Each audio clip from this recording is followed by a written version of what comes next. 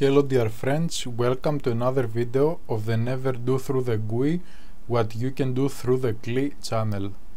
I am Vangelis Prokopiou and you are watching Functional Programming Writing Bug-Free Programs.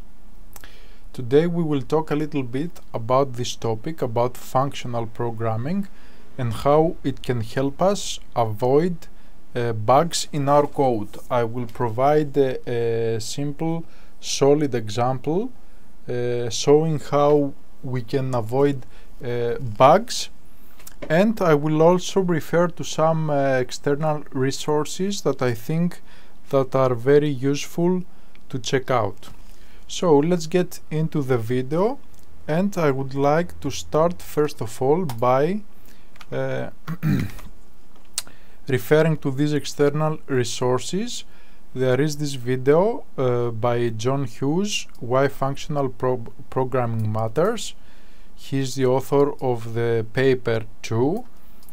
This is a very good video. I suggest that you should see it if you are interested in functional programming, and I think you should be interested. Plus there is another video by Robert C. Martin or Uncle Bob about functional programming and the failure of state.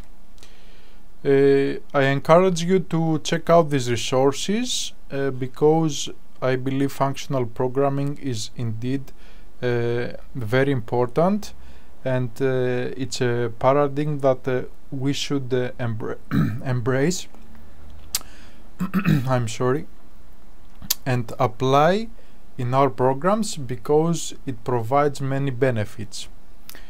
Having said that, I wanted to get into the actual video and start by saying that I created this video some days ago about invalidation errors, where I talk about these invalidation errors in JavaScript and how Rust can help us avoid these errors. So I would like to expand upon this idea and come again here to our code. I'm using the same JavaScript code that I used in that video and as you can see we have an array, and then what we do is just loop over the array. We are testing each element, and if it is greater than 4 then we are removing it from the array. Now looking at this code, we should suppose that the actual result after we run this code would be an array containing 1 and 3.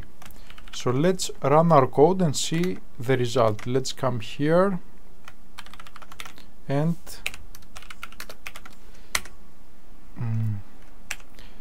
nose. We don't want nose, we want node.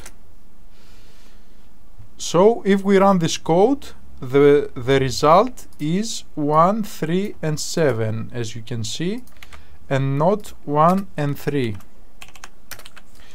As you can see, this is a bug, and of course this is data corruption because we are manipulating the data, we are acting upon the data at the same time that we are looping the data.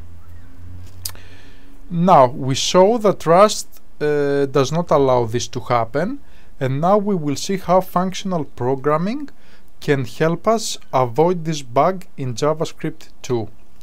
So we will comment out this code, we will keep it though, and I'm zoomed in as much as I can. We will write the, let's say, the functional version. So the first thing that we want to do is define a function that will filter out the array. So we will call this function, for example, is less than 4, and this will be a function that will accept a number and it will return the number being less or equal to 4. this is the function that we're going to use in order to filter our array. So we continue and let's define a new array,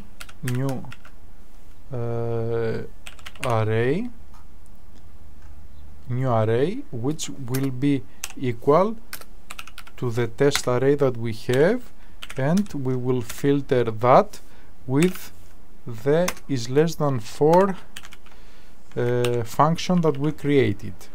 And at the end we will console log this new array.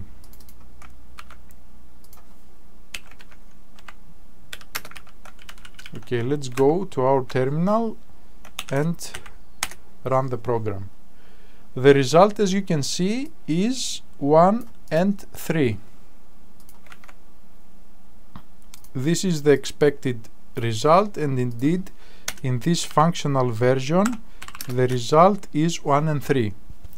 So as you can very easily see, the functional version of the program actually has the right result, and we avoid this bug of the invalidation of the data.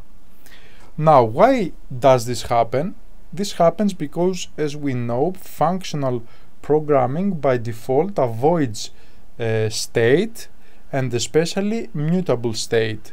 So as you can see here, we don't have any variables that are changed like in this array, but most of all we are not acting upon the initial array, but we are returning a new array, a filtered array. So we are not acting upon the initial data. We manipulate the data, we act upon the initial data, and we create new data, new state. So as you can see, functional programming can alleviate many of the bugs that come from not using functional programming, and I would suggest everybody to start looking into this topic and starting looking into how they can integrate functional concepts and functional code into their own code bases. That's all the info that I wanted to share with you in this video. If you like this video, you can help spreading it by sharing the video. You can also comment, like and subscribe by clicking the penguin that you will see on your screen.